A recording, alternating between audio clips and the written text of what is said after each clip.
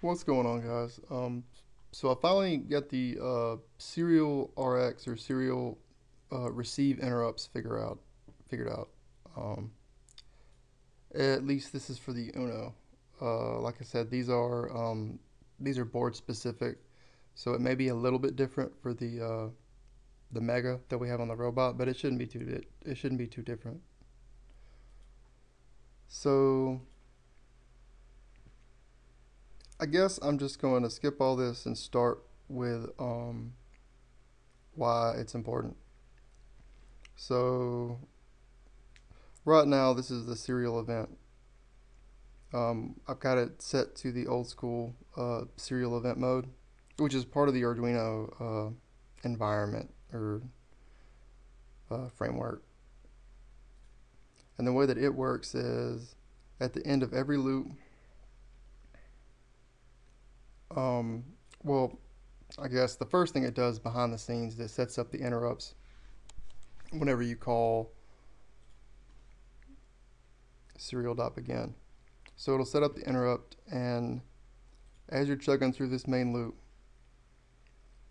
you may receive a byte over the serial port, and it'll put it in a buffer. And then when it gets to the end of this loop, it will take that buffer, and it's like first in, first out. Um, it'll take the each byte starting from the beginning, and it will call this routine. It will call serial event for each character until the buffer is empty, and then it will go back to the loop. loop. So I'm going to show you what kind of problems this can cause. Um,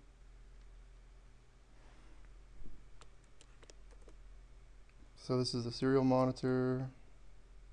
I'm just going to copy this bit of text from some stuff I was reading. And I've got it set to echo. It will echo inside of the serial event, regardless of what's going on. At the very end, it will echo the byte it received. Now this echo function is at the register level, so you gotta think back to embedded systems and the MSP430. So, but like you can still use this. You can use the UARTX while you use the serial begin. It'll still work. They may conflict, but it'll still work.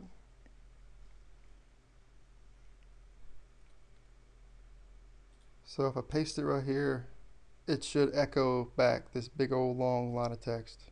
It's a lot of characters. This is a really slow baud rate, mind you. So it starts off good.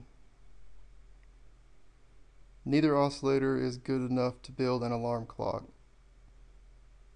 Or, yeah.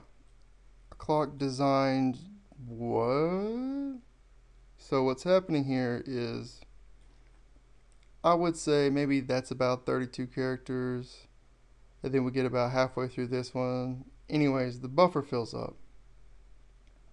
And this is the junk that you get. So the main culprit is that our main loop, is running kind of slow. We're using 9600 baud, so 9600 bits per second divided by however many bits makes up a byte, so that's 8 plus 1 for the start bit. We're not using parity, and we're using 1 stop bit. That'll tell us how many bytes per second. So yeah, it's clocking pretty fast. So you're talking like you could saturate the serial link, which is a pretty slow baud rate, with almost 1,000 bytes per second. But I'm gonna show you how to fix that. So to fix it, it's pretty much just like embedded systems. You got to go to the for me, I looked on the Arduino Uno that I'm using, and I saw that it has a 18 mega. I forget what this is. Oh, now I've lost my point.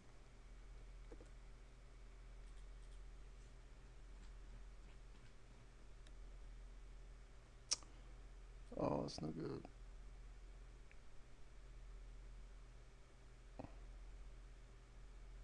No, I've lost my place. Oh, this is the wrong one. I'm sorry, guys. This was the light one. This is the light version, the summary. You gotta watch out for these. 51 pages. That's bullshit. Real data sheet be like 300 pages. Keep that in mind. That screwed me up for a while. So in this one, check the bookmarks. Whoa, this is looking like a textbook. Yo, US Art 0. Gives you a block overview. Should look super duper familiar. And yes, you do have to go through all this in order to use an interrupt. But it's worth it.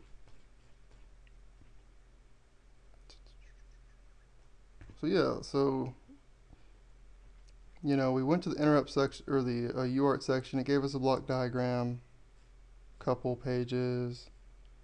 But before too long, you're going to run into some example code. And so this is how you handle UART at the register or the hardware register level. And yes, it will work for Arduinos. Um, the trick is this: you got to include AVR interrupt.h and AVR IO.h. And so it shows you how to set up the baud rate. Set the high register for the baud rate, the low register for the baud rate. And then it uses this. So this one is like it's got a bunch of enable flags. So this enables the receiver and the transmitter. If you look at my init function, I have one extra thing here. So I do the same thing: enable receiver, enable transmitter. I also enable this the receiver interrupt. So, and then the UCS or whatever C is equal to, or it just sets your frame. So it sets like the number of stop bits, US stop bit, and then it sets the this is the data packet size. So 8 data, so you have 8, basically a byte, and 2 stop bits.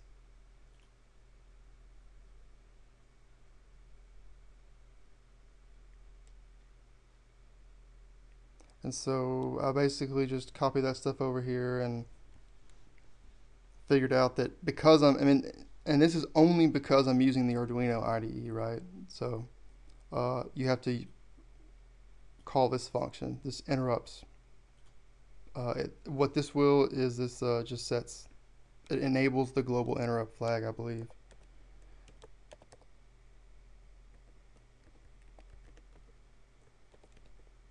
I don't know, but there's another one that disables it, but we're going to leave it enabled for there.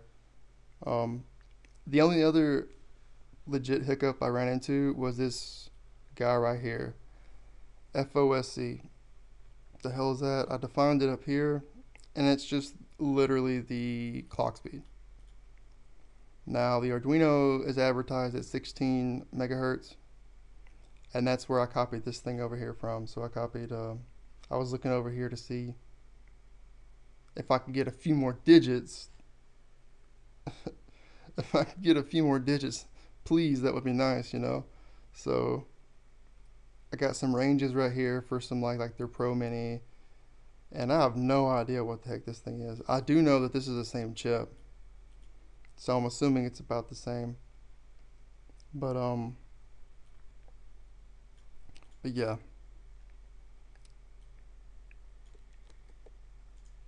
that's what that was all about.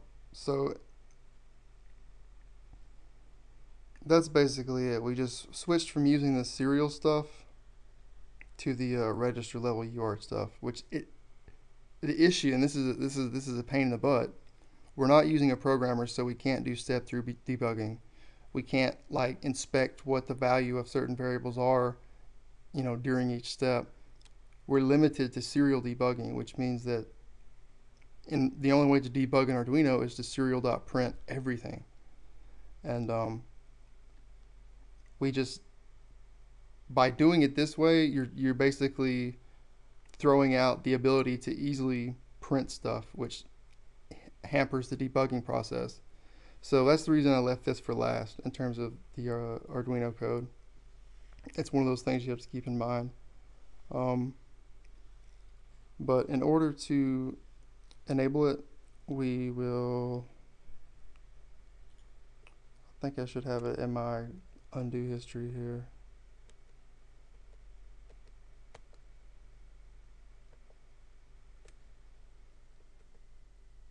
Yeah.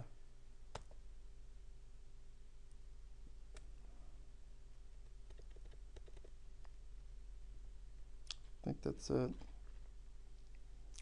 So instead of using the serial.begin to initialize everything, we're using this register level initialization.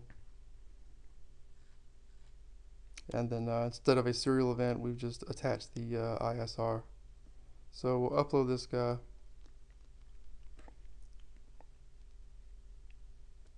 Open the serial monitor, copy the same bit of text.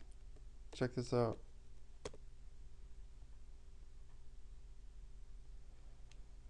So neither oscillator is good enough to build an alarm clock. A clock designed to run at exactly 16 megahertz would gain 9 seconds, blah, blah, blah, blah. Looking good, looking good. Look at that. That's sharp. That's what you want. That's why we gotta use interrupts, and that's why you gotta go through it. Arduino's great. Interrupts are better. You guys take it easy.